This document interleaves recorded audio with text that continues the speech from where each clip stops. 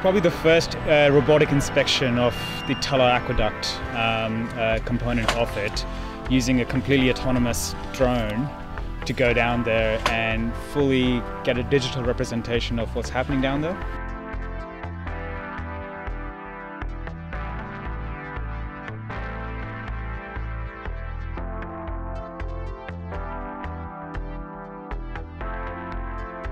The Talla aqueduct is it's a very important supply line to the Edinburgh water supply, providing about 70% of the water, raw water. The aqueduct was built in the middle of the 19th century and it performs very well, and it's in very good condition. By using a platform like this that can be used while the asset's in operation, it allows the water to keep flowing while the inspection to take place.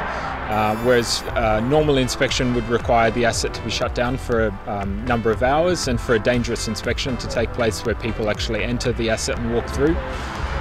So by using an autonomous system like this one, the platypus robot, we can inspect the asset and get a really good picture and collect all the comprehensive data from inside and be able to analyse that in a much safer location in a nice warm office as opposed to the cold out here. We did the first test with this in Australia about a year ago, and done a few more runs in Melbourne and Sydney, and now got connected to the Edinburgh locals, and glad to put this out here and have a successful operation.